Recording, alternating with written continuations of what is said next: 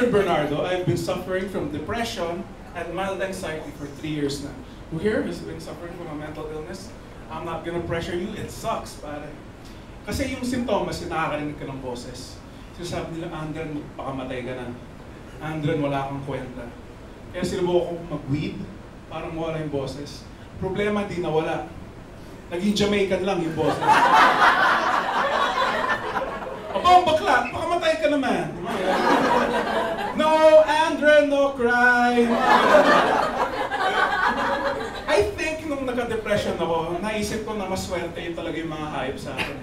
Diba? Kasi wala silang emotions eh. Like we're superior, tayong top the food chain. Pero isipin mo, yung wala kayong nakitang depressed na manok. Kahit grabe yung pinagdadaanan ng manok, gagawin pa rin niya yung trabaho niya. Wala kang makikita ng manok na, kaka! Ay shit, di ko kaya, puta. Prinito kasi yung asawa ko eh. At hinalo sa kanin yung baby ko. Kayo guys, makakapasok po ba kayo sa work kung prinito yung mahal niyo sa buhay? I don't think so. Solid, okay. It's me, evil scientist and all-around good boy, Dr. Mechanismo. I might have a heart of darkness, but you know what true evil is? Not liking or subscribing to our videos. Click on the links, hit subscribe now. Woohoo!